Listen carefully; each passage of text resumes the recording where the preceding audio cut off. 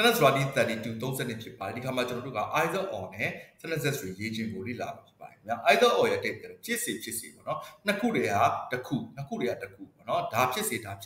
ဆိုတဲ့အတိတ်ပဲရပါတယ်ကျွန်တော်တို့ပိုရှင်းသွားအောင်ဒါဝါကြများနဲ့လေ့လာကြည့်အောင်ပါစအောင်နော် You can either choose to go for a walk or stay indoors and watch a movie မင်းတို့လက်ချောက်ထွက်ရင်ထွက်အထက်မှာနေပြီးရုပ်ရှင်ကြည့်ကြည့်ဆိုတော့ရွေးချယ်နိုင်တယ်နှစ်ခုတည်းဟာတစ်ခုပေါ့နော်တစ်ခုကိုရွေးချယ်နိုင်တယ်ဆိုတဲ့သဘောဖြစ်ပါတယ်ဆက်ကြည့်အောင်ပါ Either the blue or the green shirt will match your pants perfectly အပြာဖြစ်စေအစိမ်းအောင်ဖြစ်စေမင်းဘောင်းမီနဲ့ကွက်တီလိုက်ဖက်တယ်နှစ်ခုတည်းဟာတစ်ခုပေါ့နော်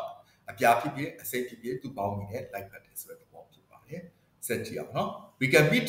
either tomorrow morning or in the afternoon ကျွန်တော်တို့ဟာလက်ဖက်မနေ့ဖြစ်ဖြစ်နေ့လယ်ဖြစ်ဖြစ်တွေ့နိုင်တယ်မနေ့တွေ့ဒါမှမဟုတ်နေ့ကတွေ့ပေါ့နှစ်ခုတည်းတစ်ခုပြောလို့ဖြစ်ပါတယ်ကျွန်တော်ဆက်ပြီးကြည့်အောင်ပါ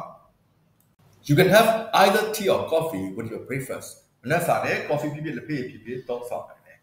Either you finish your homework now or you will have to do it later အလုပ်တွေကိုအခုအဆုံးသတ်ရင်ဒါမှမဟုတ်နောက်မှလုပ်ရင်လုပ်နိုင်တယ်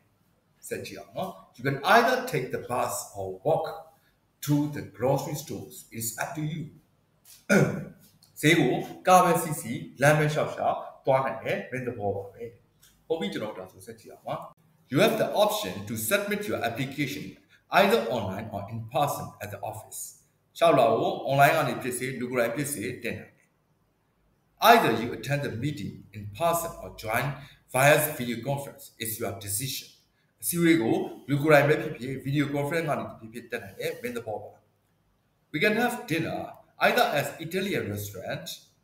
downtown or try the new sushi place across the streets တို့ညစာကိုမြို့တွေကအီတလီစားသောက်ဆိုင်ဖြစ်ဖြစ်လမ်းတစ်ဘက်ကအသစ်ဖွင့်တဲ့ sushi ဆိုင်ဖြစ်ပြီးစားလို့ရနိုင်ပါတယ်ဒီစက်တာဖြစ်ဖြစ်လုပ်နိုင်ပါတယ်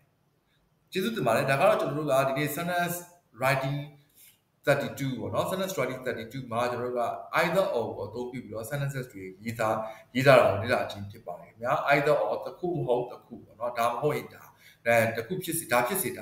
နော်အဲ့လိုအဓိပ္ပာယ်နဲ့ sentences တွေရေးသားခြင်းဖြစ်ပါတယ်ခင်ဗျာအားလုံးကျေးဇူး